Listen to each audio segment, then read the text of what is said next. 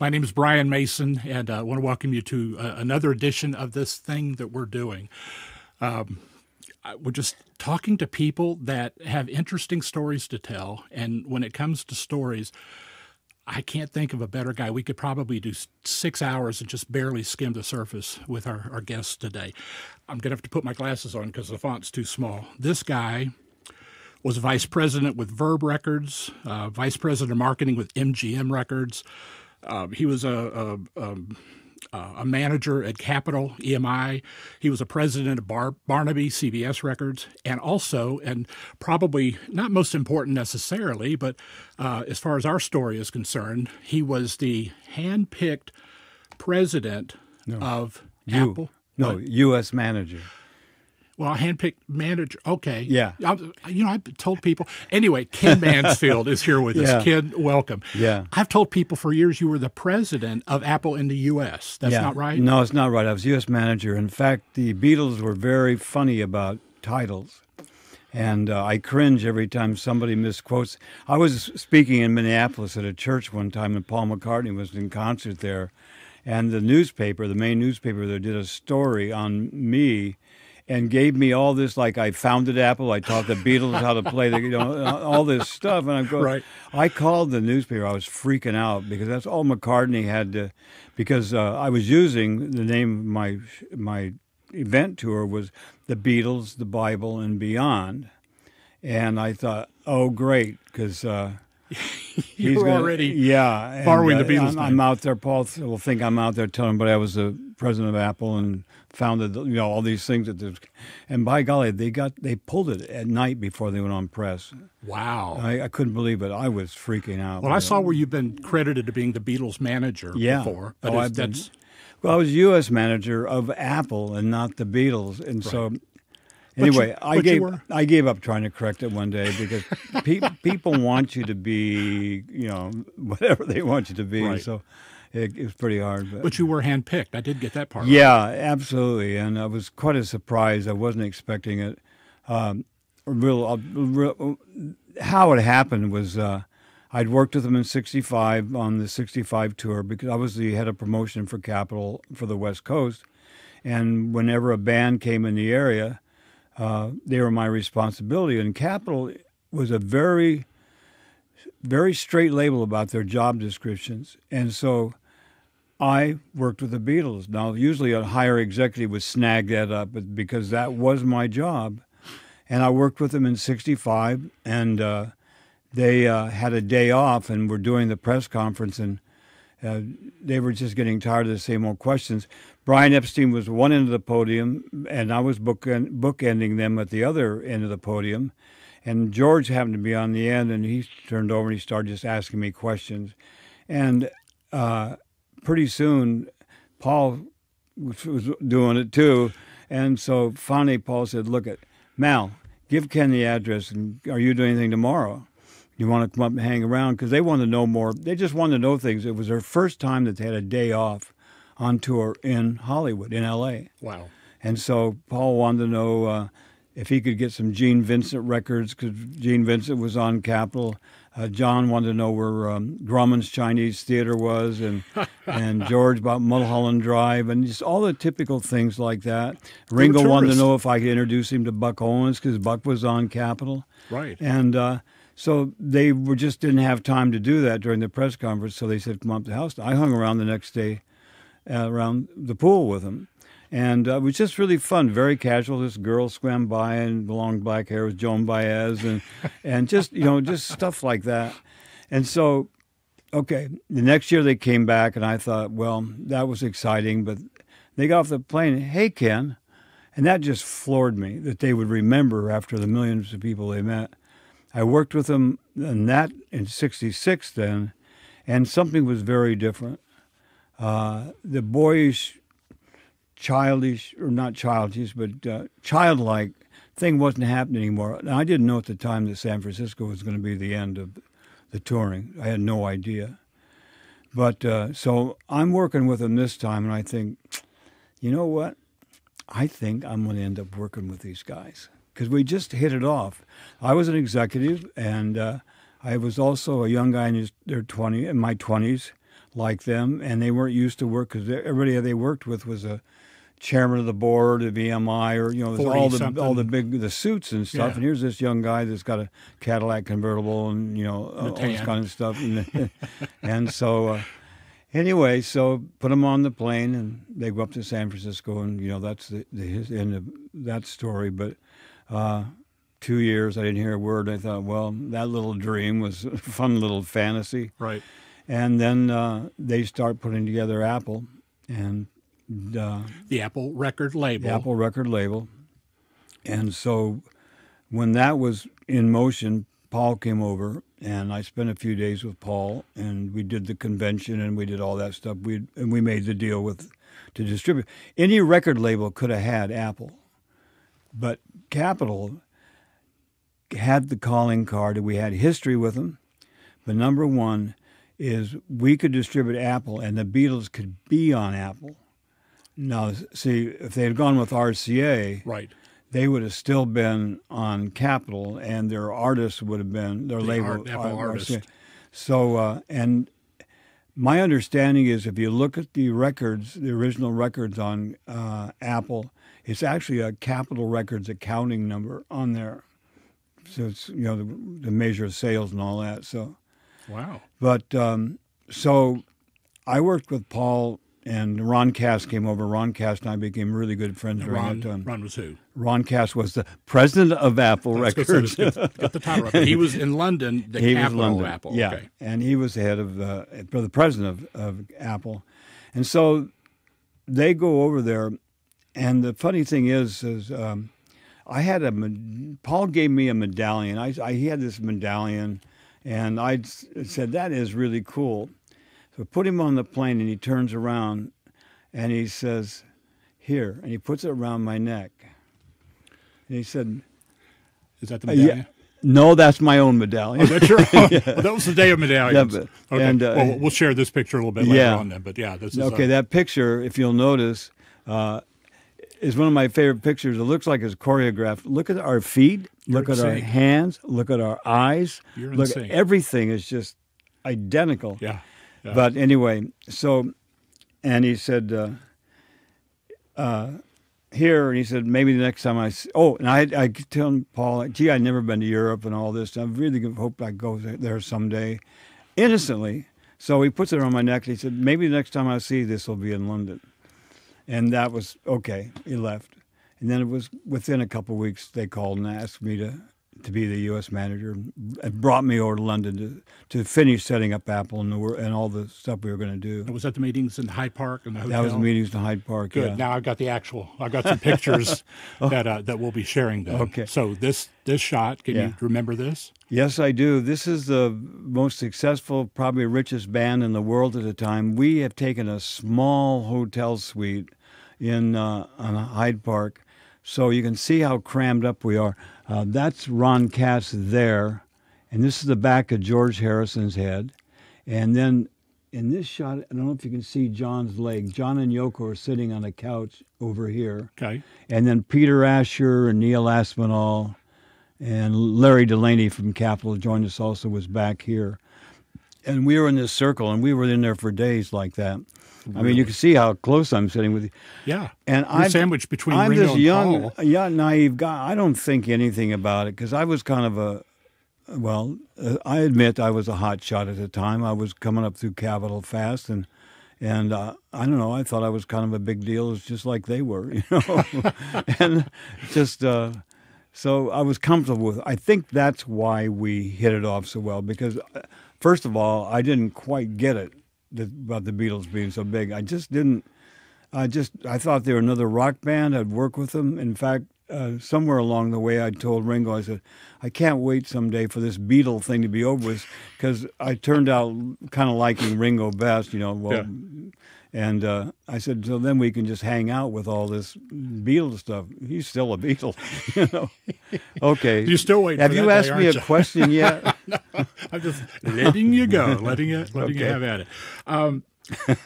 No, but that was that had to be a fascinating thing. So that was your first time to London when you were setting up the Apple label stuff? Yes. Wow. Yeah. And to think about it, because I was in promotion, and when Peter and Gordon started hitting, Right. they flew into L.A. to do promotion and stuff like that. Well, I'm the guy that picked them up. That was my job. Right. And so we became friends. And then to think years later, I fly into London, and who picks me up at the airport? Peter Asher. And except I picked him up in my Thunderbird, which was a real big car then. Yeah. And he picked me up in a white Rolls Royce with a chauffeur that was assigned to us 24 hours a day. Go back to something you were talking about a moment ago. You didn't really get them in the very beginning. Your interest were more in the folk scene. And, I mean, that was the day of the hootenannies and that kind of stuff. In fact, you had been in a band. Yeah. Part of that, we were just coming out of the hootenanny thing, and Capitol was just coming out of the four freshmen, George Shearing, Stan Kenton, Peggy Lee, all these kind of great acts, Nat King Cole and et cetera. Right. And we were moving into, now we had the Beatles and the Beach Boys, and we were transitioning and developing Glenn Campbell and Lou Rawls and Bobby Gentry and all these kind of acts, Nancy Wilson, Linda Ronstadt. We had Linda in a group called the Stone Ponies.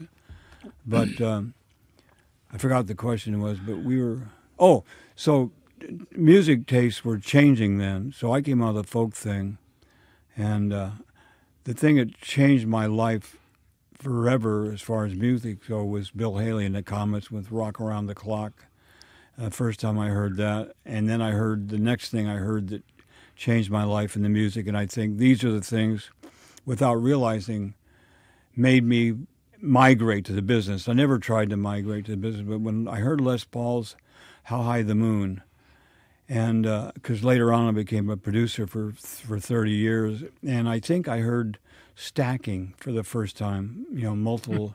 Yeah. And so I didn't know what I was hearing, but something about it fascinated me. And so wow, those were the records that drew me. And here I am. I'm growing up next to an Indian reservation in northern Idaho. How do you get from there to a rooftop in to London? a rooftop in London? And which we'll get to that in just a moment. I'm just going to tell you my life story. I know. You know what? I've got a few questions to ask, but I hadn't even started the list yet. I gotta tighten up here. It's okay. No, I'm enjoying every moment of this, as I always do with you. But you were definitely a Four Freshmen fan. Oh gosh, I love the Four Freshmen, and as you know, that Brian Wilson was a giant Four Freshmen fan, and that's my understanding is the reason the Beach Boys stacked their vocals, because Four Freshmen put the lead up on top and build underneath it. Anyway, incredible harmonies.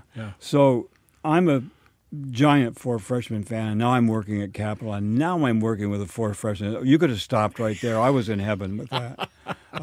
And you got paid. And I got paid and became friends with, because their manager was the guy that sponsored me. He saw me, met me in clubs that I was working when I was, I had a nightclub in San Diego, and anyway, I was looking for acts, and he was out there for Capitol and managing the Four Freshmen looking for acts and stuff. And so when this opening came up, he remembered, because I also had a college degree by that time, and so he asked me one day, if I sponsored you, would you come up and interview for a job at Capitol? And I got the job. There were 40 guys that volunteered for that job at Capitol, because it was the plum of all the jobs. Hollywood, based there, and your job was to hang out with artists, go to concerts, go to clubs, take people to dinner, just all that. And I got the job. I interviewed against 40 people that had experience. Yeah, that had been in the industry, and you had to borrow a suit for the interview, didn't you? I borrowed I didn't have any clothes except my hippie, club clothes and all that kind of stuff. And this rich friend of mine, his dad was on vacation, and he took me to his house. His dad was about 4 inches shorter than me and about 50 pounds heavier than me. And he has these expensive suits and all that. So I borrowed his suit, and we tucked it in the back and made it fit there, and just let the pants do what they had to do. And and then I borrowed his Rolex watch, and So when I'm interviewed in somebody else's clothes and somebody else's watch, and I got the job anyway. That's great. And so I'm leading to something. So now I'm working with the 4 freshmen. This was the days when we had Shindig and Hullabaloo and 9th Street West and all these different TV shows. And so the 4 freshmen were trying to maintain their career. And they got booked on, I think it was Sam Riddle's 9th Street West. I'm not sure. Live show, L.A. Yeah, but they were lip sync. Okay. So we get a call. We're in the studio. They're going to go on about 50 minutes. I'm standing there with the manager. He gets a phone call. And he hangs up the phone. He says, Don Barber, the lead singer, was just in an accident on the Hollywood freeway. He's not hurt, but he can't be here. And so I'm standing there, and all of a sudden, the other 3 freshmen and Bill Wagner are looking at me. They said, "Oh, so you know all our songs, huh?" Because you were a big fan. Yeah. I said, "Well, yeah, you know." I said, "Here's Don's jacket." And so I'm standing lip sync. It didn't matter, because I knew the song. Yeah. I'm lip syncing. I thought, I'm one of the 4 freshmen. On television. And once again in borrowed clothes. Yes, in borrowed clothes. I didn't think about that. Anyway. Wow. Okay, another long answer to a short question. No. I love that dearly. I want you to tell the story because when was Hey Jude? That was recorded in 1968. Was that the trip when you went to London? Is that the same trip that Hey Jude was? No. Oh, yes, I'm sorry, it is. Okay. Yeah. So they had already recorded Hey Jude. Yes. Now, radio in those days, top 40 radio, songs were 3 minutes, maybe 3.5. 2.5. 2.5, yeah. But nothing more than 3.5 minutes. Yeah. That's the max. Yeah. So here comes Hey Jude at, 7:20, 7.5 or so. But it's the Beatles. So tell this story, because this is wonderful. And I grew up in Miami, so this is, there's a part of this story that's right, because we've talked about it. Yeah. Well, so in setting up Apple, part of my responsibilities became I was going to set up a special promotion team separate for the Beatles, promote their records and Apple records. And so part of the process while I was there, we were going to pick the first 4 records to be released on Apple, which they had done, which was Jackie Lomax, Sour Milk Sea, Eagle Laughs at You, Mary Hopkin, Those Were the Days, I Forget the Backside, a band that Paul wanted called the Black Dyke Mills Band, and Thingamabob. Yeah. And then the Beatles.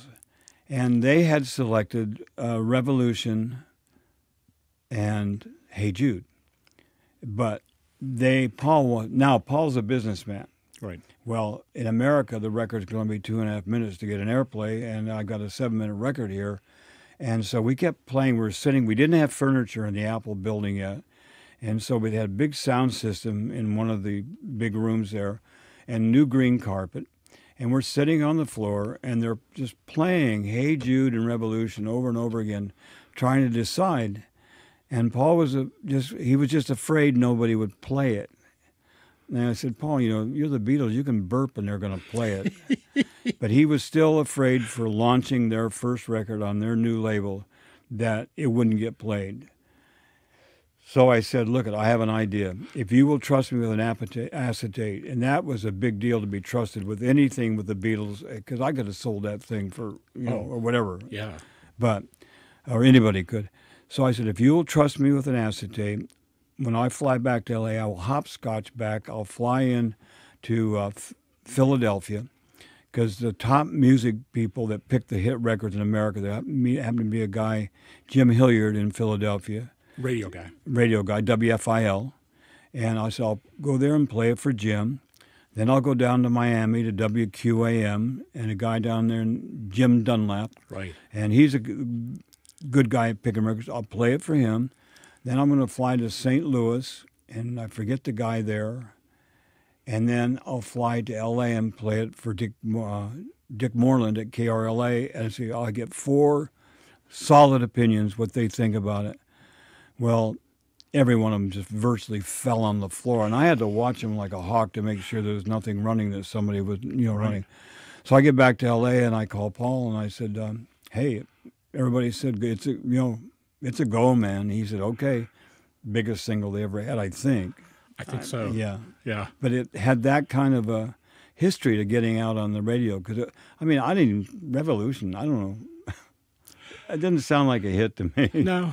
And sometimes, that's astounding. And, of course, because a station wouldn't play it, wouldn't mean necessarily everybody would love that song. They just might be afraid to put 7 minutes on radio. Yeah. But when those programmers who knew what they were doing... Well, we did have MacArthur Park before that.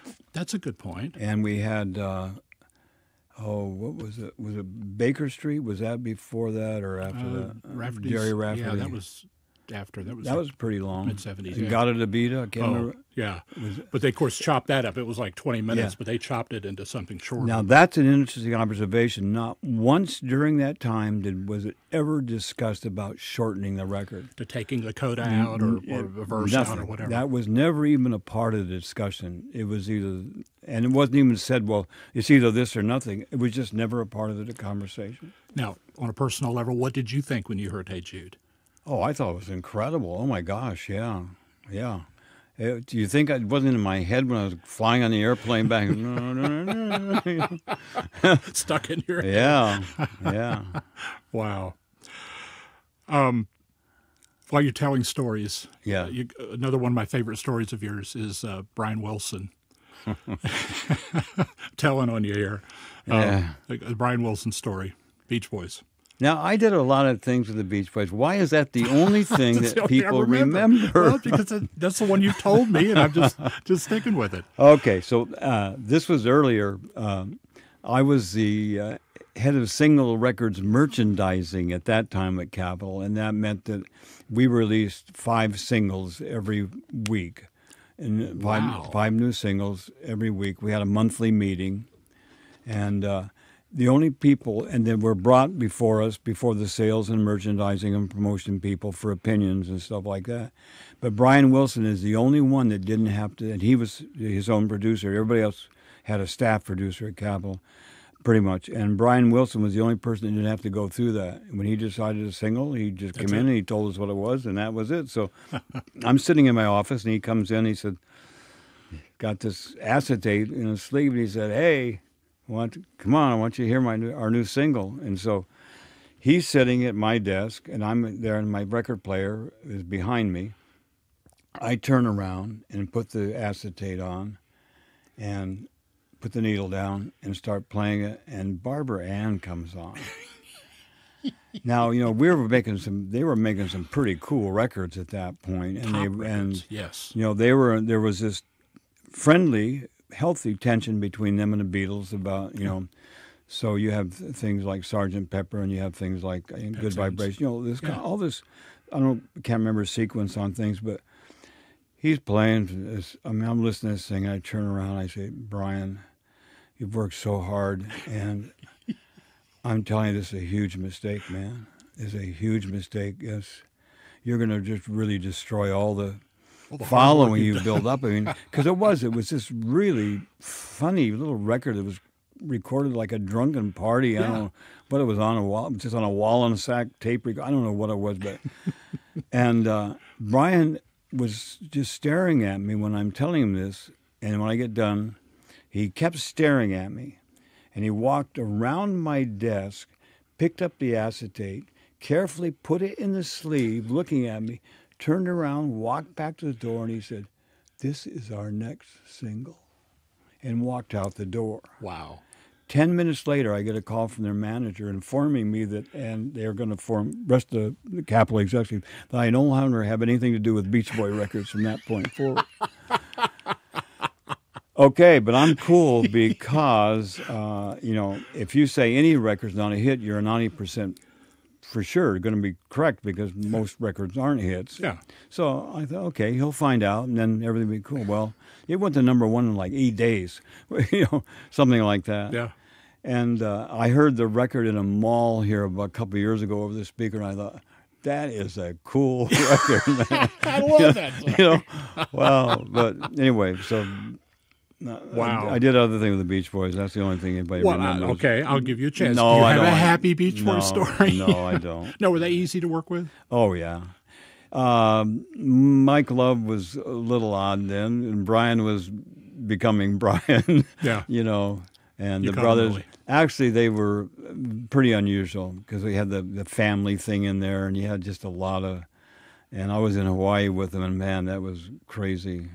Just like trying to get fire ants to walk on the straight row or something. But, you know, okay. All right, let's stay with some Capitol Yeah. artists. A favorite of yours, both yours and mine, Glenn Campbell. Yeah. I remember you telling me a story one time. You guys had really been trying to make something happen Yeah. for him on radio, and just wasn't happening. If I remember the No, story you're correctly, correct, yeah. you guys the execs had gone to lunch on your floor, and you came back, got off the elevator, and Everyday Housewife, Glenn Campbell. No, it was by the time I get to Phoenix. Oh, was it Phoenix? Yeah, Okay, I was thinking yeah. Housewife. Yeah. Okay.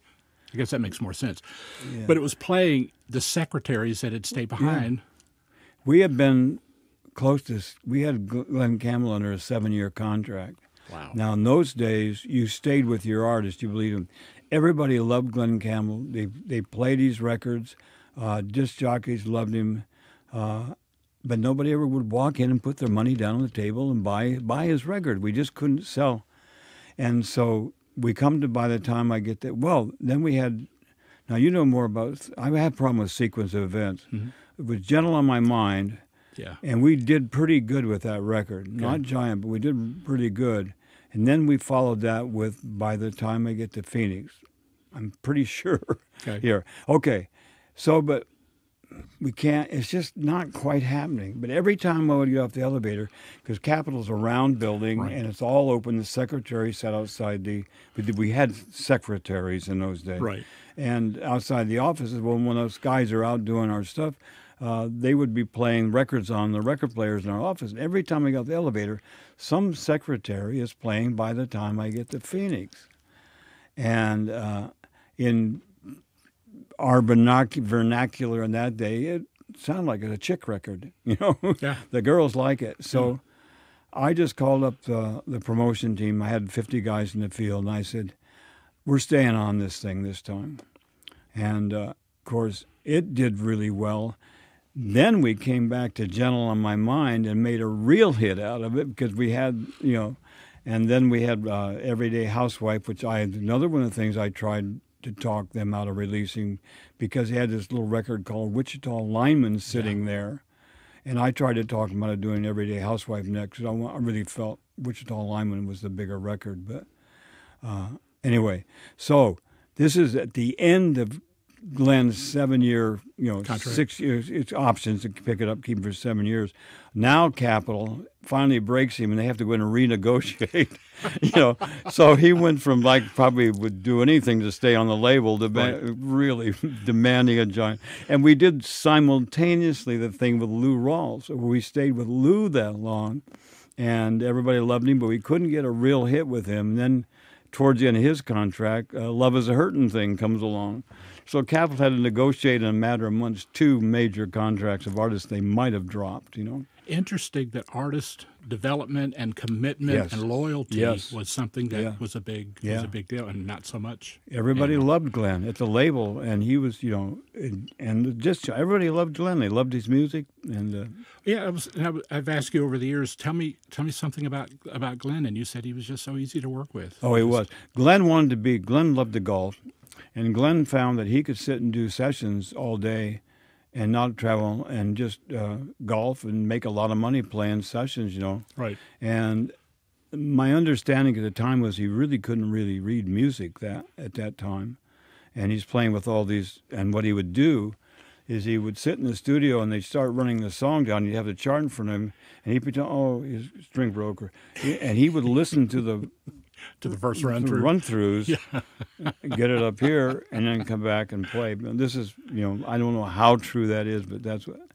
But we had I had another situation like Glenn at Apple, and there's a guy named James Taylor, Now, Peter Asher made a great record with him, and Caroline on my mind, and everybody loved it, everybody played it, nobody bought it. Wow. It was just one of those things. Yeah. Of course, then Peter goes over to, was it Warner's, I think? I don't remember. And starts cutting little things like Fire and Rain. Sweet me. But anyway. Wow. You and I have talked over the years, and I'm assuming it was George Harrison during your time with the Beatles that got you involved in Eastern philosophy, Eastern religion, and you were you had a guru, and you had you were pretty well entrenched, right? Yeah. And so you were deep into meditation. I'm assuming. Correct me if I'm wrong. Yeah. Once becoming a Christian, the scriptures are filled with, particularly old scriptures, about meditating on the Word of God. Yeah. And last time I think I read it, I think as Christians we read that and go, yes, we should meditate on the Word of God, but when it comes down to it, it's difficult to do. You would have been very disciplined in the art of meditation because of that Eastern religion philosophy. Has that translated into your Christian life? This is almost kind of complicated. I hope I can translate this. When I did become a Christian, I couldn't meditate on Scripture. I had a real hard time because my meditation as a New Ager, and I was a New Ager for 10 years, is in meditation, you are emptying your mind out. When you're meditating on Scripture, you're actually contemplating the Scripture, and you're contemplating on it and what it means, and maybe some other scriptures around it. You're really contemplating on the value and what the essence of what's being said. So you're really bringing something in. So I was afraid, because I didn't understand the process, what I'm describing to you now, because I didn't have anybody to tell me what the difference was. I was afraid now as a Christian, because I had to totally forsake being a New Ager. I was afraid if I started meditating, I would start doing my mantra and inviting all the elements in, of the New Age thing. And so I just couldn't meditate for a long time. Wow. And is a big difference. I think maybe instead of meditating on the Word, God's Word, that you should it's really a form of contemplation and sitting with the Scripture and chewing on the Word. Yeah, chewing on ruminating. The Word. Yeah, ruminating. It's more of that kind of a thing. I've always wondered how that plays. But the thing that did happen, now, God's the greatest economist of all time, and no matter what, not one moment of your life is wasted if you eventually, come to Him and turn it over, and there are experiences. And as a New Ager, I was very disciplined. And I got up every morning. My body was clean. I sat down. I had a quiet time. I did my readings. I did my meditation. I did, if it was chanting. I did all these disciplines every morning. When I became a Christian, the next day I'd sit down, and I sat down. Okay, I've got to read the Bible now. And man, I sat down. I was already disciplined.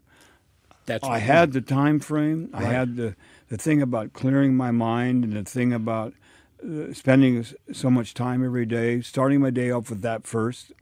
And so it worked. And then, as I had no idea I was going to become a speaker and speaking on the road and writing books and stuff, is I could answer people's questions about being a New Ager because I'd been there. It's like a heroin addict is a heroin addict who's become cured is the best person to talk to somebody that's not trying not to be a heroin addict more. Wow. Who could talk better to them, So when people start coming with this stuff, I say, man, okay, I knew I wasn't going to convince them. I knew how to describe. I just say, well, here's what happened to me. Right. Because nobody could have talked to me when I was a New Ager. Nobody could have talked me out of it.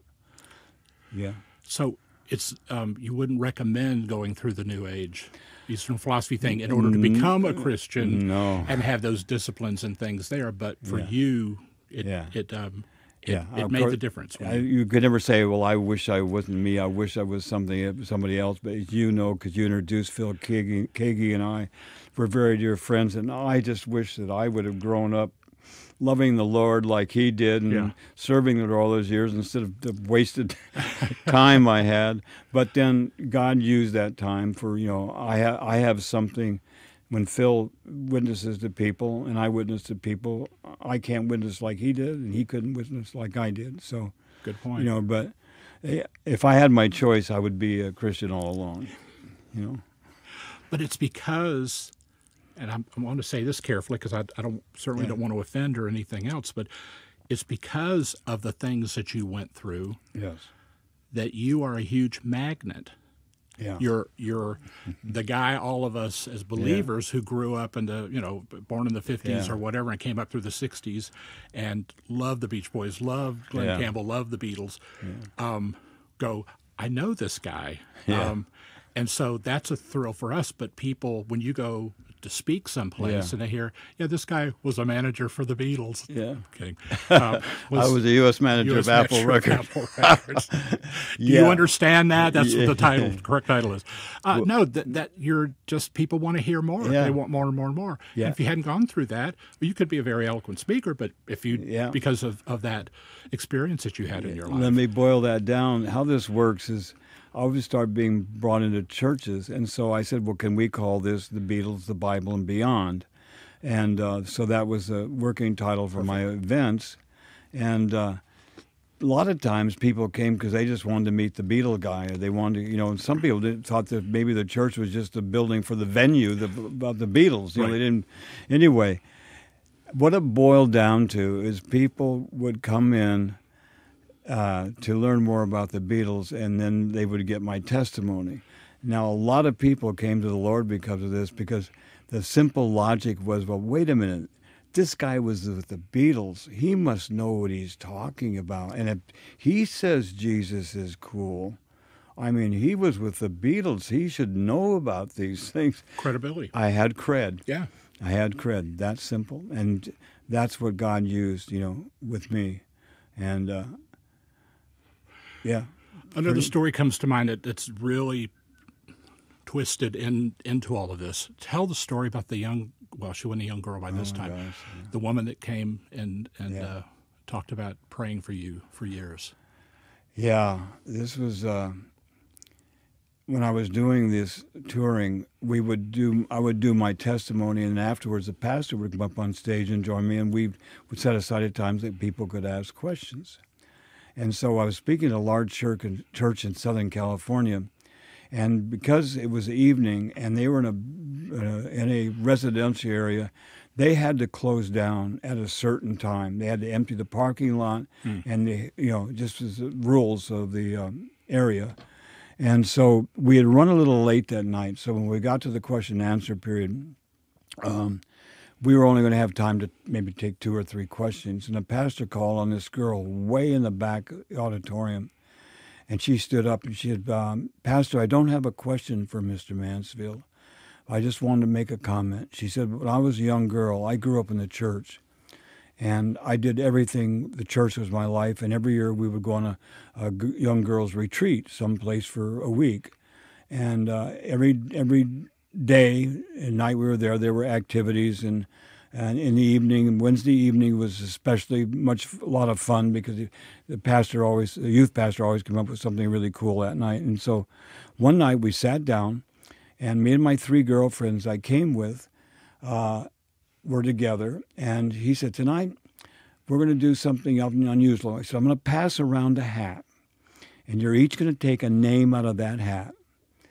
And then before I tell you what's in the hat, I want you to commit to me right now that you will pray for the name you pull out of the hat. And you promise me that you will pray until you either have empirical knowledge that this person has converted and come to accept the Lord as their Savior, or you actually just know in your heart, but just promise that. So he passed out the hat, and he said the names in here is a group of very decadent young people. And he had the names of the Beatles and me and some people that worked for the Beatles. And she said, I pulled out Ken Mansfield. She said, who's Ken Mansfield? What's a Ken Mansfield? And he said, each of my girlfriends, we all pulled out the same name. And so I put that name in my Bible. He tricked me. He got me to, commit. I prayed for Ken Mansfield's salvation all through the rest of junior high, high school, and in college, and I got out in the world. And she said, I started getting in the business world. I started, kind of leaving my upbringing behind, and pretty soon I forgot all about that. She said, I became very successful, and just this last year, my life has fallen apart. It's an absolute nightmare right now. I've never experienced anything so horrible in my life. She said, but during these last few weeks, I had this pulling, like God said to me, hey, my child, remember when you were with me? Remember how sweet your life was, how beautiful everything was, the friendships and everything that you did, the joy you had? And he said, I want you back. She said, I get up this morning, I open a newspaper, and there's an article saying a man named Ken Mansfield, who was with the Beatles, is giving his testimony here tonight. And she said, I just saw God just say, hey, you think I forgot about you? You think, I didn't hear your prayers? She said, so I'm just here to tell you, Pastor, I'm back. Wow. And then and the pastor, now this pastor of a large congregation, and we're both standing there, and we, well, you take it. No, you take it. We didn't know what to say. Yeah. What is left? Yeah. Oh, goodness. I hadn't planned to ask you about that story, but that's remarkable. But that's just things about how God uses it all wrapped up. Because she prayed for my salvation, and I ended up being part of her re-salvation, or whatever you want to call it. Oh, I don't want to get into doctrine here. Ken, if you hadn't got into the music business, hadn't worked for Capitol, hadn't even played guitar, but in the Town Criers, your group when you were before working at Capitol, if you hadn't done that, what career path do you think you would have chosen? Well, I'd gone to the University of Idaho and then transferred to San Diego State University. I was getting a degree in foreign trade because I'd always wanted to travel all my life. It's funny that the Beatles turned out to be the reason why I got to do that. But I wanted to work for American companies overseas because I'd be all these romantic, places I'd grown up or read about growing up. And it would be a good thing to have a Bachelor of Science in business. And so that was my goal. I graduated from San Diego State and was in the Town Criers. I was playing the Town Criers then. And during the summer, I had been accepted to Thunderbird, which is, there are two foreign trade universities at the time in America. One was Thunderbird for people who wanted to go into business, and there was an American university where people wanted to go in foreign politics. So there's like two things. And I'd been accepted to Thunderbird, but I worked my way through college, and when I graduated, I didn't have a penny, and so the college called and said that the Saturn and Surveyor Space Program want to hire one of our recent graduates. Well, we recommend two of our recent graduates. So I took the job. So now I'm working in the space program. This is the early to mid-'60s, right? So this the space is in program 61, yeah. So Kennedy has just made his to the moon and back before the end of the decade. This We're kind of new when in the it space. was really happening. Wow. And the company I was working for was making the Doppler radar systems and working on those. And anyway, so I didn't have enough money to get in after I'd been accepted to go to Thunderbird that fall. And that's when I met Bill Wagner, who was the manager, because I was out touring with the Town Criers, and immediately I'd set up a little folk club in San Diego. So I tell people I went from one space industry to another space industry when I got in the music. But yeah, I was all. Now the other thing is about how God uses our time. I was disciplined to work by working in the space industry. I mean, we got to work at 7 o'clock in the morning, and we were on the clock, and we left at 5 or whatever it was. And so when I got to work at Capitol, all the guys there, the promotion man, they were out schmoozing all night. You know, and they'd show up around 11 o'clock and hang out at Aldo's. Tell sea stories with each other. And I would be in the office at 7 o'clock. I'd be going by the disc jockeys and bringing the all-night jocks, bringing them donuts and coffee. And, I was on the job, man. And I lasted in the field 9 months before I was brought into the Capitol Tower. Wow. Because my district was just going, gangbusters. So, if you could go back to that kid, yeah, in Idaho, yeah, 17 years old, were you still in Idaho? When I left, yeah. If you could go back and have a conversation and maybe take him to lunch and sit him down and just have a good conversation with him, what would you say to 17-year-old Ken Mansfield? I would. This is a good question. I've actually never been asked that before. I wish my father was a lumberjack and then worked in the sawmills. And in Idaho those days, you graduated from high school, you got married, and you left the house. If you didn't leave, my room would have been rented if I would have left, probably. But I had no instruction at all of any kind. The only thing I had, my father shared with me. He said, "Your man's word is his most valuable asset. Never go back on your word." And that was my whole instruction. But I didn't know about success. I didn't know about managing money. I didn't know about investing. I didn't know about what you do with the assets you're given. And I just didn't know how to manage my life, And so I would tell that young kid to get organized, I guess. I don't know a word. Would you have said, whatever it takes, stay in school, or whatever it takes, avoid this pitfall, or whatever it takes, do this or that, or whatever? Because I had all the success. I mean, the only reason I got accepted to the University of Idaho is if you're a resident and you graduate from Idaho high school, you're automatically accepted. So I didn't have any grades, and now I'm working my way through college, and I made gangbuster grades, and I was very active in college, and it was important to me. Oh, well, see, I joined the Navy when I was 17 to get out, and so I became a medical corpsman and a surgical technician. So I'm working for all those years with doctors and nurses, educated people, and here I'm this cowboy, and I thought, I want to be like them. And so then when I got out and found out I could go to college. Did you travel with the Navy?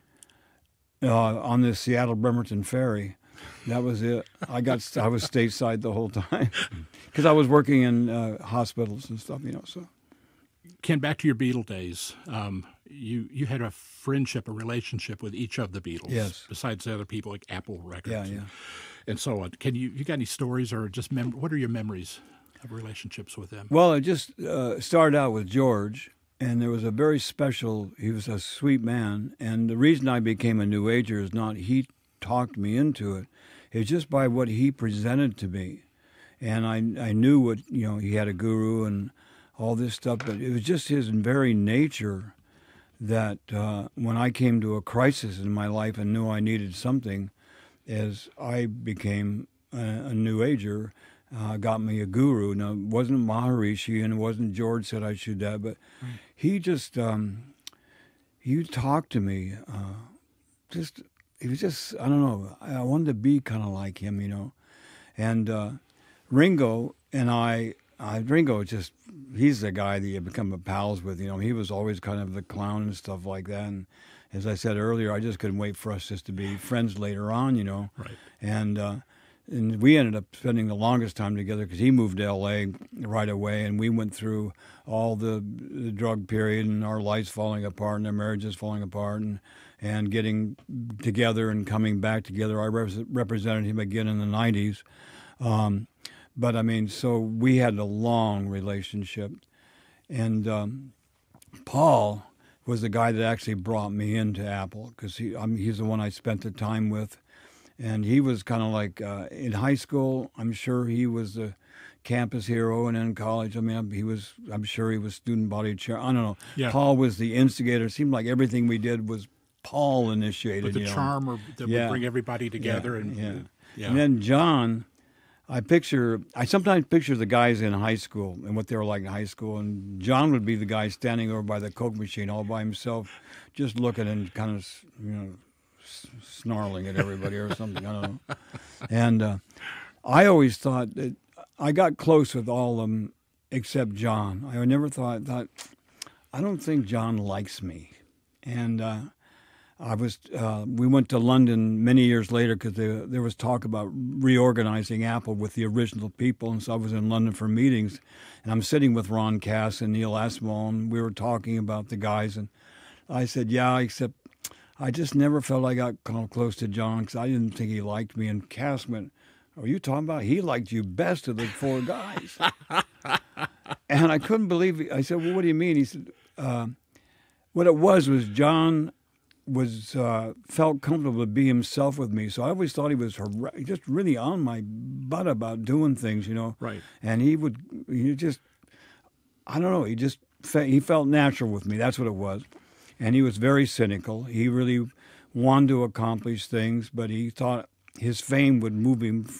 He could do more with his fame, but he couldn't stop world hunger by himself, Right. And all these things. So he started up Zapple Records. Zapple? Yeah, and that was his way of expressing himself. He kind of brought me into that right away, so I was his contact on that.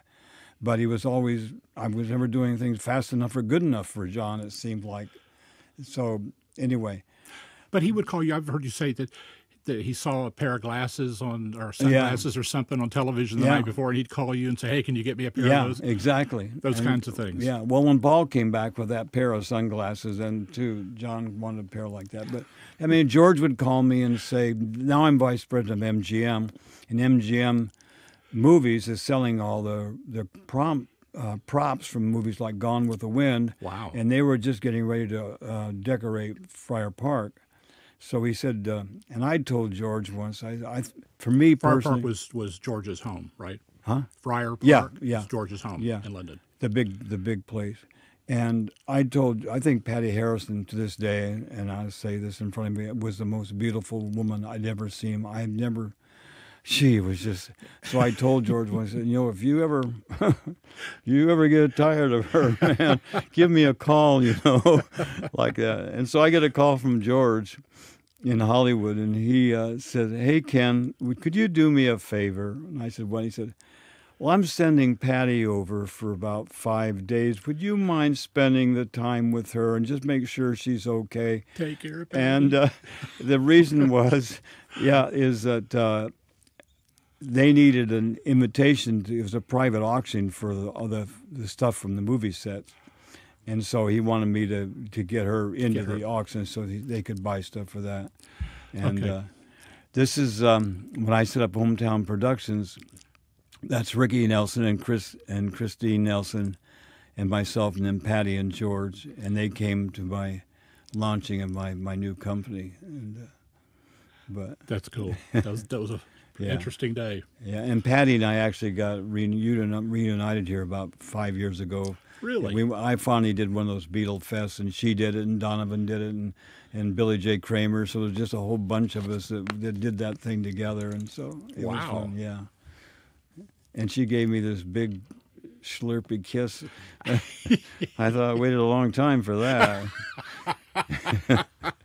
Now it comes to slurpy kiss. No. I did pretty good in that area. Yes, you did. Yes, you did. In fact, that's where I wanted to go to next. Your story. We've talked about where you've come from, where you've been, all the stuff that's happened in your life. There's no more significant story. Yeah. That's part of what Ken Mansfield is about and who you are. Yeah. Connie comes into your life. Yeah. Tell about meeting her and seeing her and just the courtship and the whole. Just do the story for me. Well, my life totally fell apart. I mean, I was doing so well with moving up in the companies and being involved in all these careers. And I thought one day, well, if I'm doing all this, why don't I set up my own company and make the big bucks for myself? Oh, come on here. So that was the picture you just showed was me announcing my new company, Hometown Productions, and so I was getting pretty crazy by then, but I set up the company, and I would produce Waylon when I had the company, and Jesse Coulter, and the Haggard twins from Hee Haw, Claudie Langer, Don Ho, David Cassidy, a lot of people, but for some reason, things started falling apart. I had no idea. I couldn't figure out why. I'm not getting the hits anymore. The money's not coming in. The money is really going out because I have this company, and pretty soon I was just partying hard. My peers were a lot of people that shouldn't be my peers, and just the whole culture, I got immersed in it. And one day my company went under and took me under with it, and I went from having the estate up in the Hollywood Hills in Laurel Canyon with the main house and 3 guest houses and 13 acres of land around me. And, my wife was an Italian actress at the time in The Godfathers, and we had, you wouldn't believe the people that were in and out of that house all the time. It was everything from Diane Keaton to Roy Orbison to Ringo to, I don't know, just wow. Leonard Nimoy, anyway. So when it fell all apart, I lost everything. I had a 10-acre summer home on the ocean up in Mendocino County, and I went dead broke. I mean, I just lost everything. So I said, I'm going to go back to now. Oh, and I couldn't, for some reason, the doors were shut on me in Hollywood. Now, I'd never been fired, never failed, never made enemies on the way up, but for some reason, I couldn't make my way back into I thought I'll go back to work for the companies again. There just weren't any job. So I thought, you know what I'm going to do? I'm going to go back to Nashville, and I'm going to start all over with where I left things off with Waylon and the Outlaws and all that. I'm going to go back there. I'm going to get more stoned, chase more women, be more decadent. And I'm just going to blow it out back there, I get off the plane with 3 cardboard boxes and 3 suitcases and heavily in debt and a bad reputation. Wow, that's all you had. That's all I had. If I'd have put an ad in the newspaper looking for a wife, no sane woman would have answered it. And I thought, and my wife had left me in L.A., and my life had fallen apart to that point. And I get off the plane, and Tom Paul Glazer takes one look at me and said, "Man, I got to get you in the studio. You're a mess." He said, "I'm starting a new album," so I started working on his album, and crashing at a friend's place, and I flew in on a Sunday, started in the studio on Monday, and on Wednesday I took a break of working on Tom Paul's album with the engineer, and we just went down to a local Music Row hangout there, and the engineer was a gay guy, and we're sitting there, and he goes, "Wow, look at that." And this girl walks in the door with a girlfriend, and it was Connie. And she sits down, and I can't keep my eyes off her. Now, if a gay guy picks out a girl for you, right. Yeah. Anyway. That's an endorsement. Yeah, exactly. And so I couldn't take my eyes off her. And I was not interested in a relationship at all. It's the last thing I needed. But her girlfriend gets up and walks into the bathroom, so I go over, and because I am a gentleman, and I said, I've come over to apologize to you because I know I've been staring at you since the minute you came in here, and it's very rude, and I just want to apologize for that. I don't want you to be uncomfortable. And my name's Ken Mansfield, and if you'd like my phone number, I'll give you my number. Or right, if I had one. But could I get your number? Yeah. And anyway, I did get her number. And so then the girl that she was with, Connie, had been really setting herself aside in her walk with the Lord for a year. And the girl she was working on a television project, and the girl she was with, Connie was witnessing to.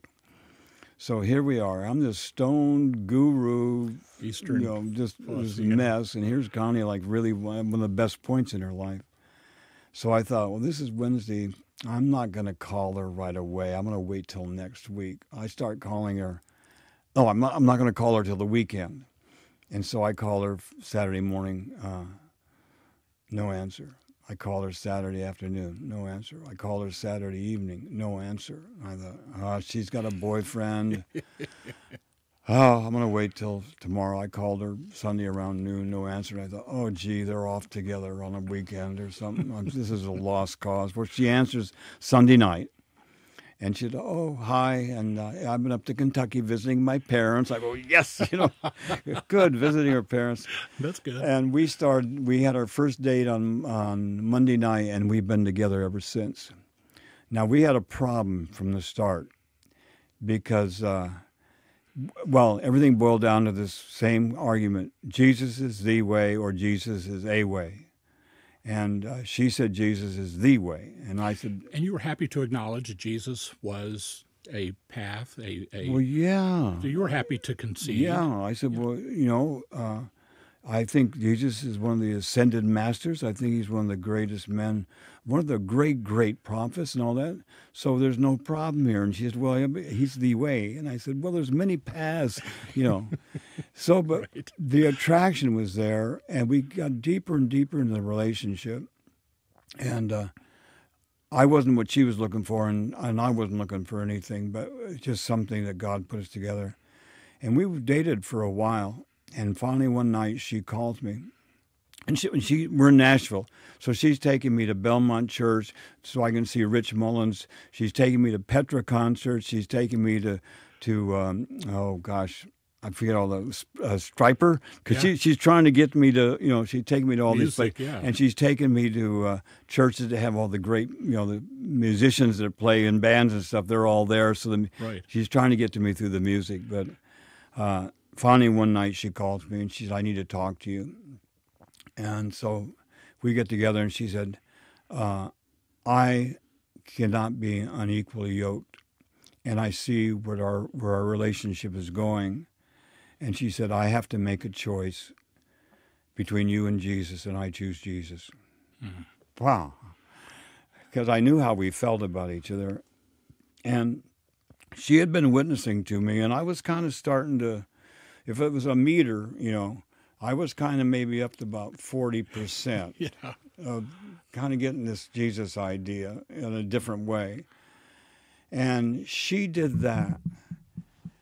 And I thought, I want something as badly as she wants something, that I'd be willing to give up something that I truly care about on a deep level.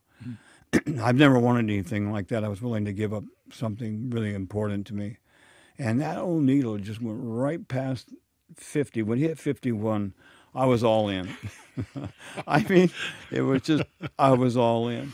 So I tell people when I wake up in the morning, the first person I see is the person that saved my life, Yeah. And so we dated for 3 years properly, and we got married.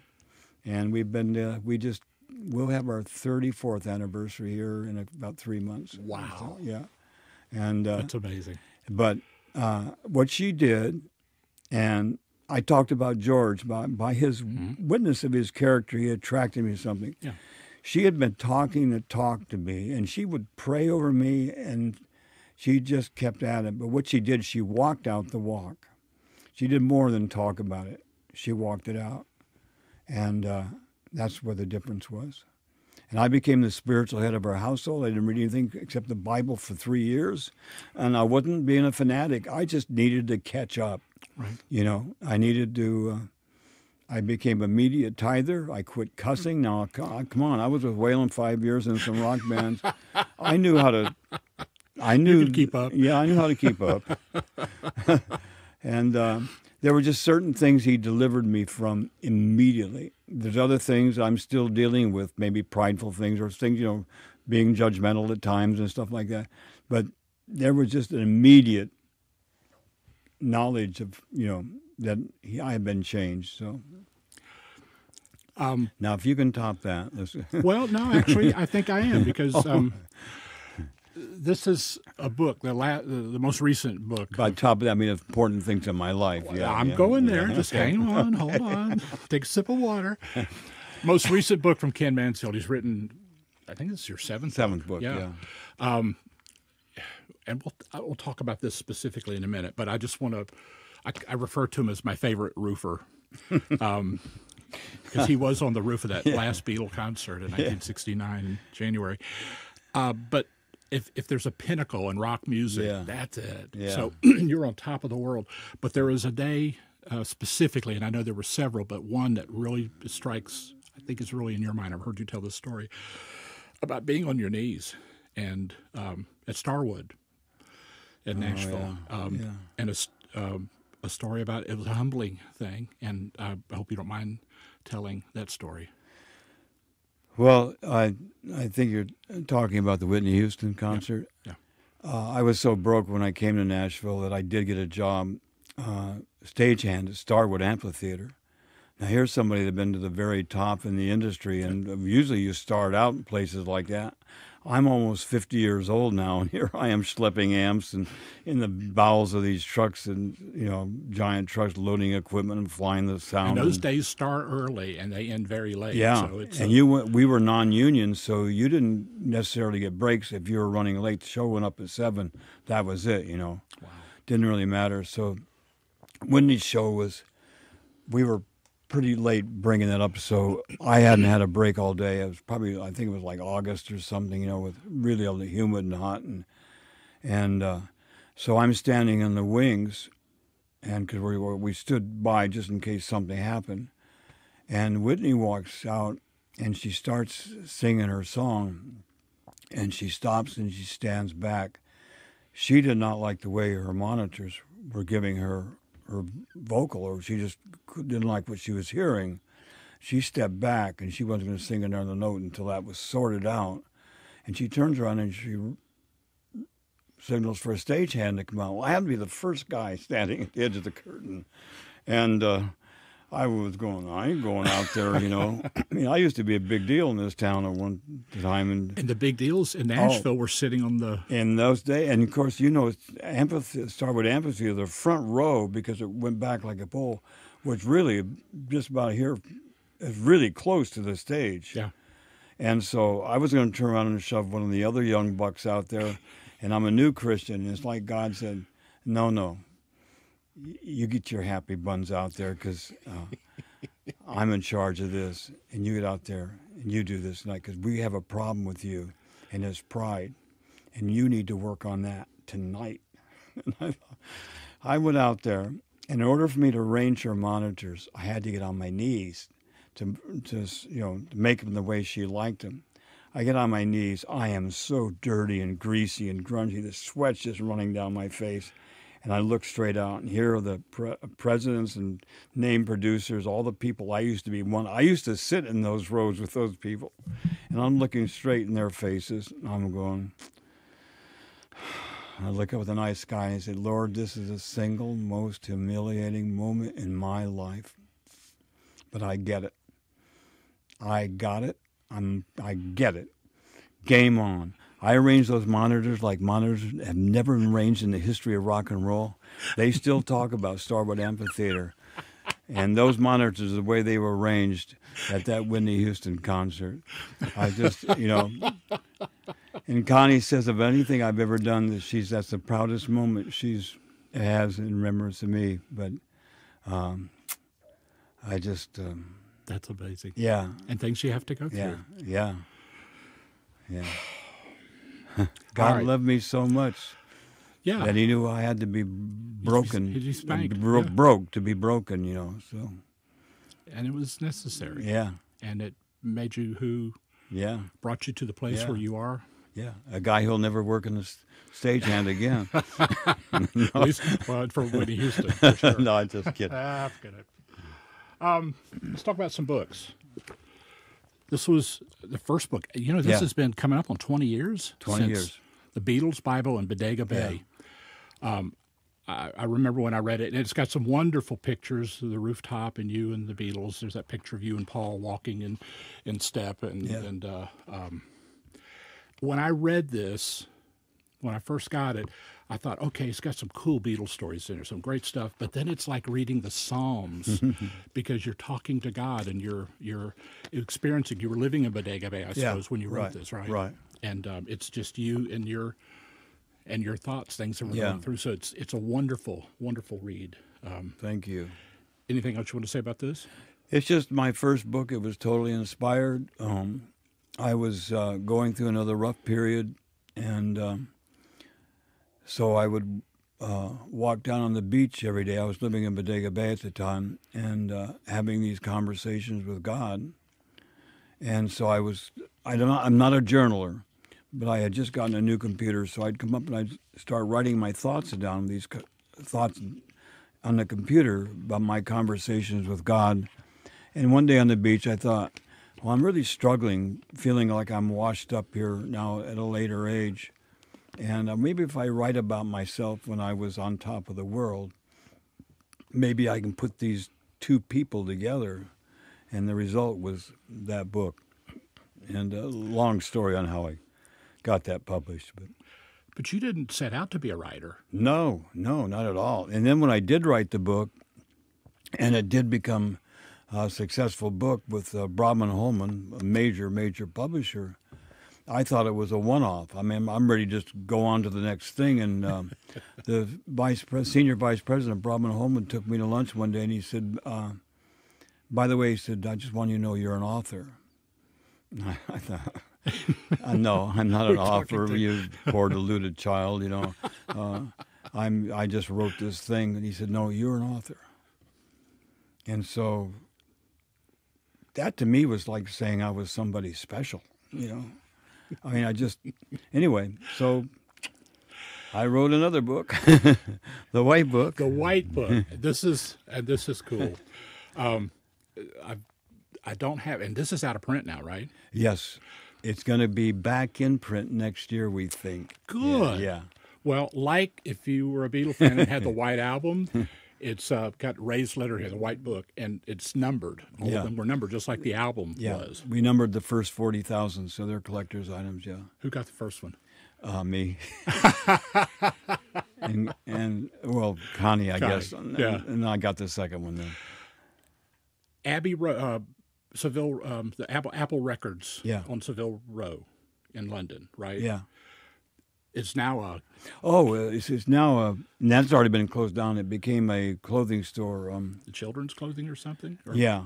But didn't they have a little display? Vestibule? Yeah, and they had this book sitting there. Was it the White Book or the Bodega Bay? No, it was the Beatles Bible in Bodega Bay. Had that in? Yeah. And it's not something you or your publisher? Mine was on top of the pile, and Jack Oliver, a friend of mine from Apple, sent me a picture of it.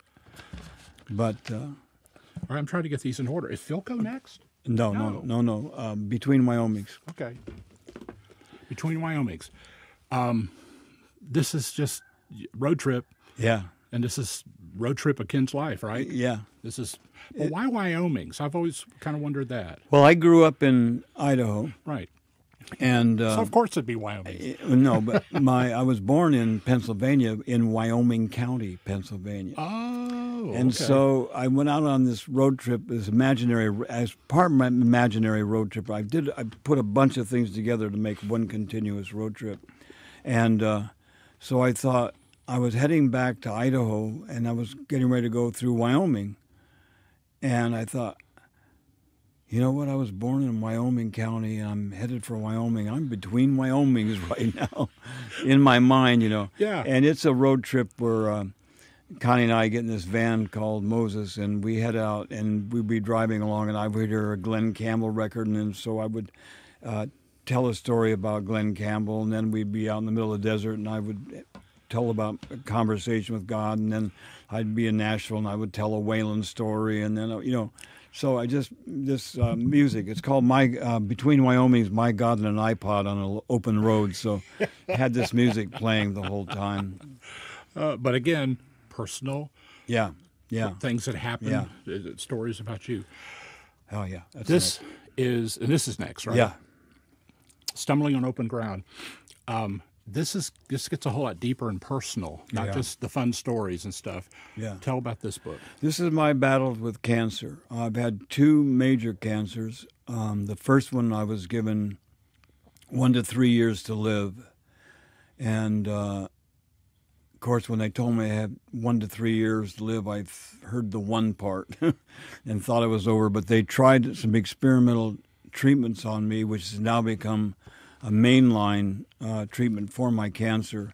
It's a very rare bone marrow cancer, and it's not curable still. But I was diagnosed in 1996, given 1 to 3 years, and I'm still here. 24 and years later. I'm getting ready to go back into that treatment because my numbers have gotten bad again. But the 1 to 3 have turned into, at least so far, 20. Yeah. 24 And years. God told me, He said, you pray to me, but you limit me. You kept begging me to have a Hezekiah experience where I would give you 15 more years of life. And now we're at almost 20 years, so why don't you just let me do it my way? That's good. This one's next, Yeah. right? The Rock and a Heart Place. Yeah. And the subtitle, a rock and roller coaster ride from rebellion to sweet salvation, Yeah. which is your story for one. Yeah. But you talked to several prominent rock and rollers. Yeah, read some of them on there. Can you see it? It's on the front, too, I think. Buffalo Springfield. Oh, no, Passionate Stories Revelation from members of Buffalo Springfield, which would be Roger McGuinn. Yeah. No, in this case, it was Chris Hillman. Chris Hillman, okay. Yeah. The Byrds, that would be Hillman. Yeah. Okay. I mean, the Byrds, that was Hillman. Buffalo Springfield was, who was it? Oh, well. Anyway. Oh, well. England and John Ford Coley. Yeah. Talked to John Ford Coley. Great guy. Grand Funk Railroad. You had Mark Farner. Mark Farner, yeah. Kansas would have Yeah. been Lifgren. It wasn't Carey. It was, John Elefante. yeah. Okay. Korn. Oh, well, who would that be? Yeah, I'm just well. Brian. I got to say, I was never. I think I heard of Korn through this book, Yeah, so I okay. wasn't really familiar Yeah. with them. But that's just. Yeah. I was Letterman, and this is Beatles as far as that's concerned. Ozzy Osbourne. Yeah. Well, it's from his band. It Yeah. was his bass player, yeah. Okay. Pointer Sisters. Yeah. Ruth Pointer. I had the pleasure of taking you up for an interview. Yeah. In north of Nashville, and 700 Club. yeah, with Scott Ross, and Ruth was there. Yes. And got to meet her. What a lovely, lovely woman. Yeah. She's, Prince. yeah. That was Mendez, Des Dickerson right. from Prince. The Ronettes. Yeah. Which was Scott's wife. Yes. Nedra. Nedra, yeah. And the Turtles, Mark Yeah. Ballman. Yes. Yes. Yeah. It's their story. These people are all famous rock and roll bands and have gone the full route, And so it's me chatting with each one of these people. And But great. Still in print, right? Still, Yeah. Still Oh, yeah. available. Okay. Now, this is nonfiction stuff so far. Yeah. Now, my first fiction book. fiction. This is Philco. Where did this come from? The idea for this? That came from my past. This is the best thing for me as a writer, the best thing I've ever done. And I took stories from my past growing up and characters and things that happened to me in my life and developed a central character that through his wanderings met each of these people. Then I just embellished their stories. To give you an example, when I was growing up in school in Idaho, there was a kid that would never talk. We're in grade school now. You couldn't get him to talk. And he'd go off by himself all the time during recess. And I cornered him at the water fountain one day. I thought, I'm going to get to know this guy, and why won't he talk? Right. And he was a young Indian kid.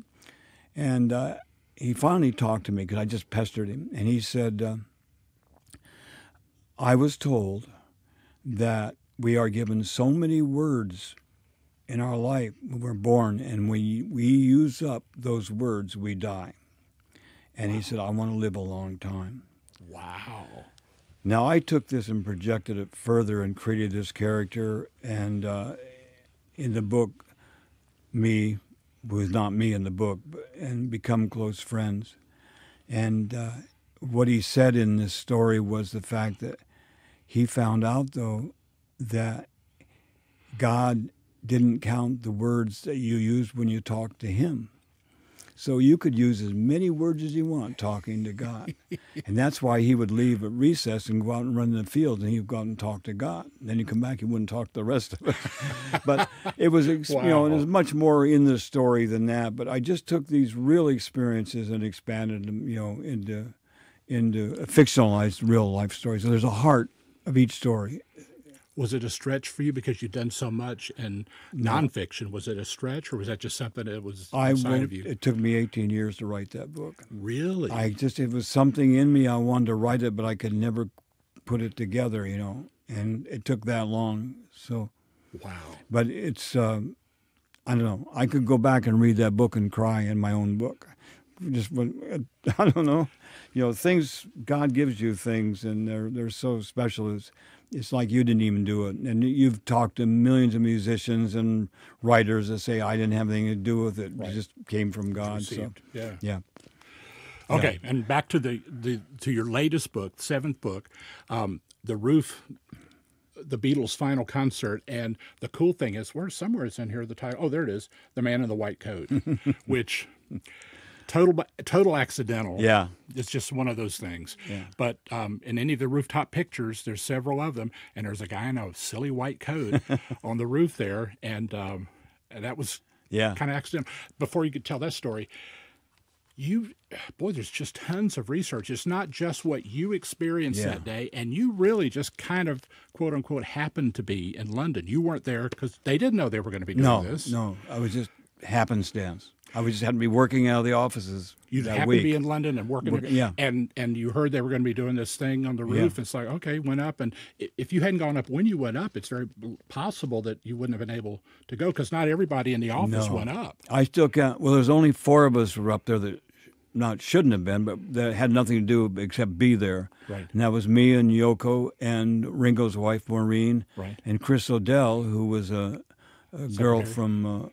Peter, she was Peter Asher's assistant. Right. She was from Arizona, so. But another American. Yeah, but that day, because I'd been working on we were trying to find a way to do the last concert because we needed it for the final concert for the film, Let It Be. Let It Be, right. And we just ran out of time, and so finally somebody decided let's go up on the roof the day before. But I've been helping or working with them trying to find places to do this. There was talk about the desert, Sahara Desert, and all this stuff happened. They're talking about getting to like the Queen Elizabeth, the ship, the Colosseum, Colosseum. a Greek Isle, a flour mill. There was just tons of things. And Mal and I were working on the deserts. He was working Mal on Evans. Mal Evans. He was working on the Sahara Desert, and I was working on finding one of like the Arizona deserts, someplace in the middle. And so I was involved in that. Now I'm working in London, and they made the decision to go up on the roof. Now, before I'm in America, and they're calling me. Now I'm down the hall, and nobody mentioned it to me. And Mal walks in the office I was using, and he said, "Hey, Ken, we're going up on the roof in 15 minutes. I said, "What do you mean?" He said, "Yeah, we're going to shoot the footage."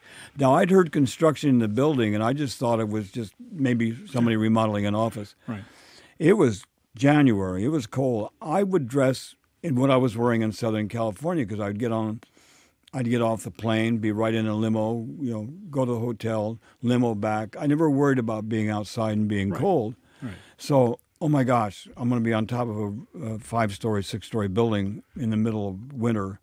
So I just ran out the door. The first store I came to, men's store, because there were a lot of them on Savile Row, I just grabbed, there was a dummy. There was this white coat there. A mannequin? A mannequin, yeah. I was going to say, could be. No, I didn't mean to insult mannequins. I didn't mean to insult a mannequin at all.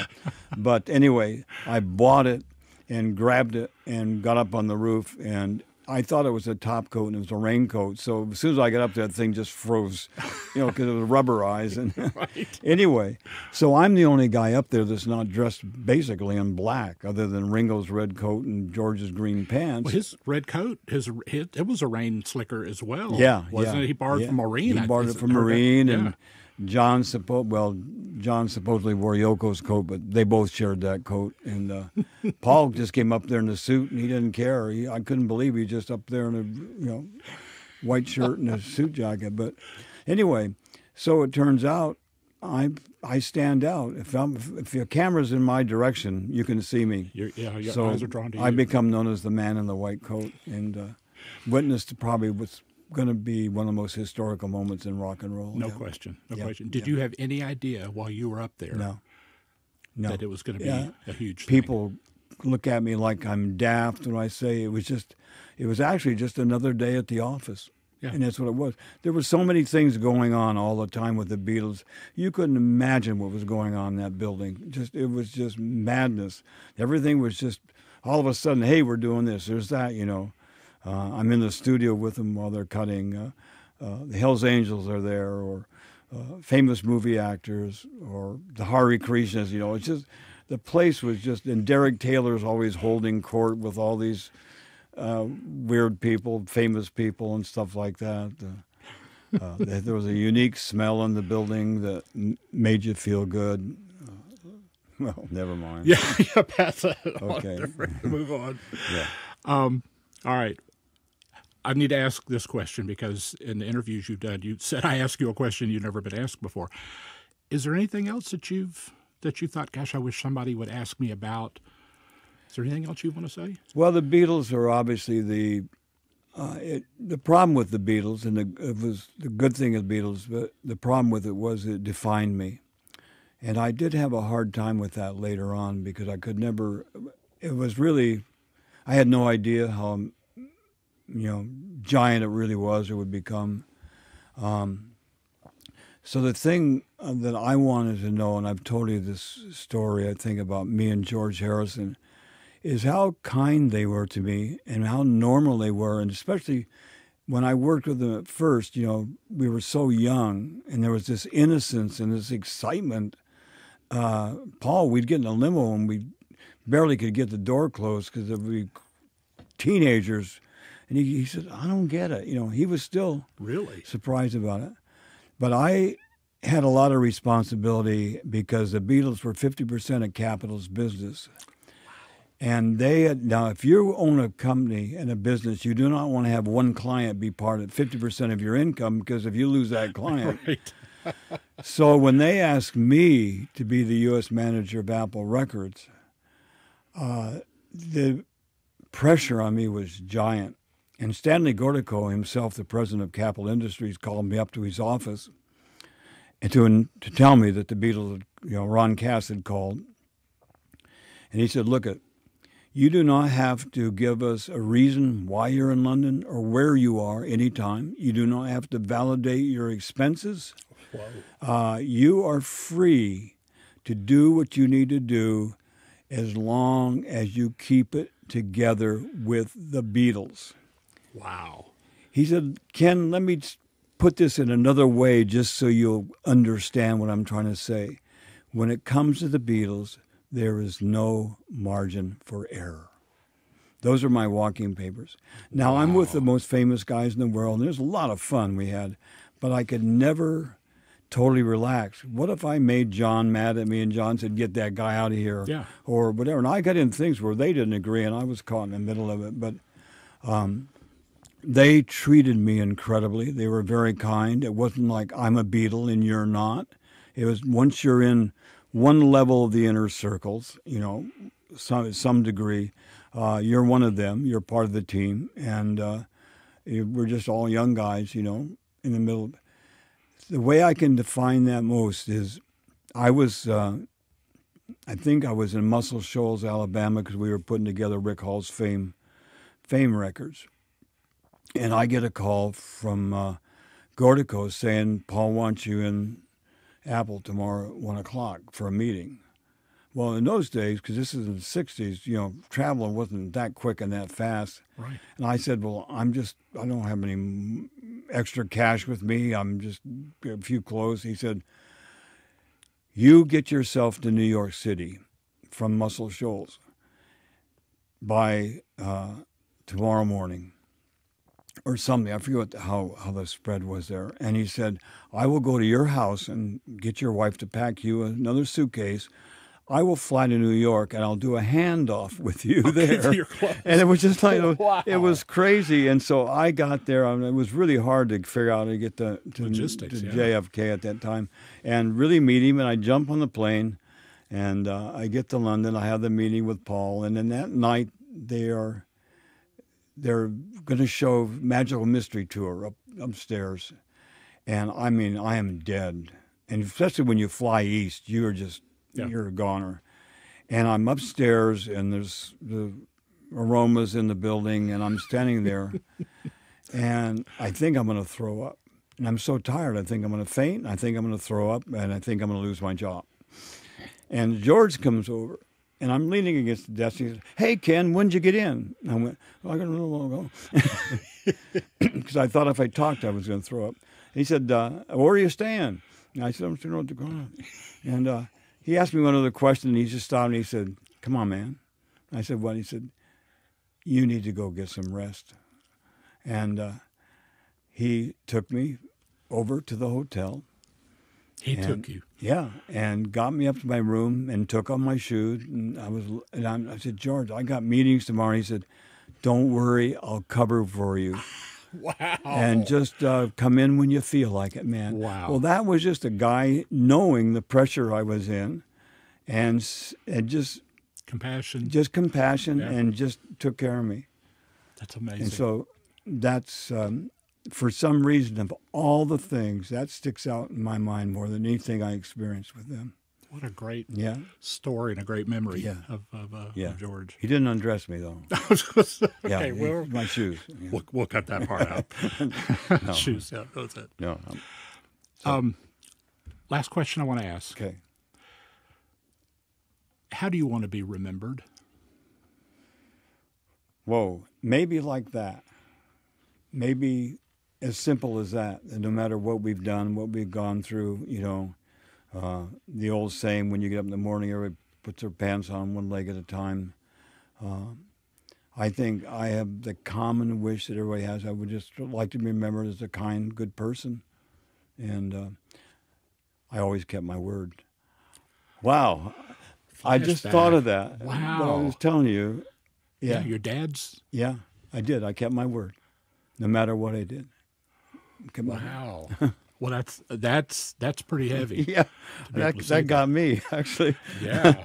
Wow. I just realized that. Yeah. That's amazing. You asked me 2 questions I've never been asked, so yeah. Well, I'm happy to have that. Okay. Ken, I always love being with you. I mean, I love hanging with you. The stories, if nothing else, because I was a kid. In fact, I've told you this before, and I'll say it again. I was a teenager growing up in Miami. Yeah. When you were making the decisions on what singles to be played on the radio and stuff, and I was listening to WQAM in those days, and Beach Boys, Beatles, and Glenn Campbell were my favorite acts, and I didn't realize, they happen to be on Capitol. Yeah. You happen to be helping pick the singles, and subsequently helping me spend my allowance money. So I'm not going to pay you back.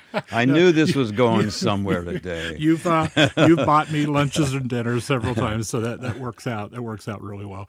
But it is truly an honor to know you, not because your past. Your past is fun. Your past is great to be connected with that, because you are a man of honor, and you are a man that keeps your word, and you are someone that encourages me and constantly lifts me up. And I'm grateful for your friendship. Well, I'm just grateful too. I really am.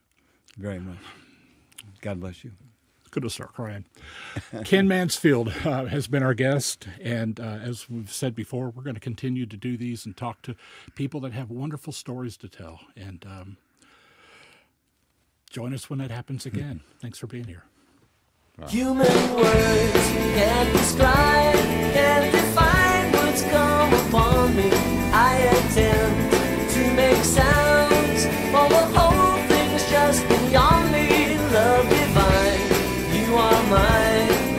the fountain.